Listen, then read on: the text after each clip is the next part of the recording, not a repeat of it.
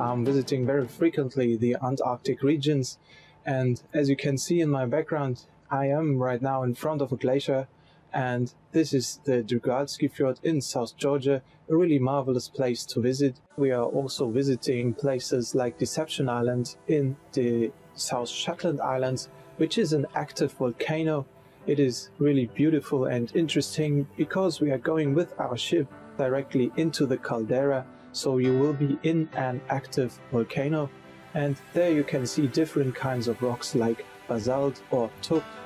And then we also go to the Antarctic Peninsula, where we can visit places like Paradise Harbor, where you can see beautiful glaciers just on top of the mountain ranges we can see all over the peninsula area.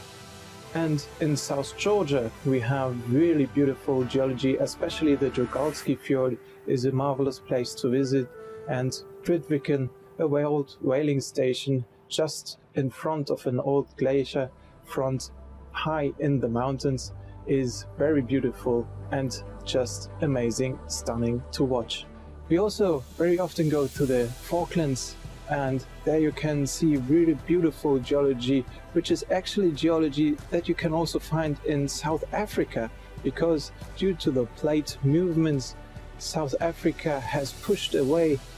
the Falklands and moved them towards South America. So if you are interested in the geology or in general in the Antarctic, please join us on one of our trips to these places.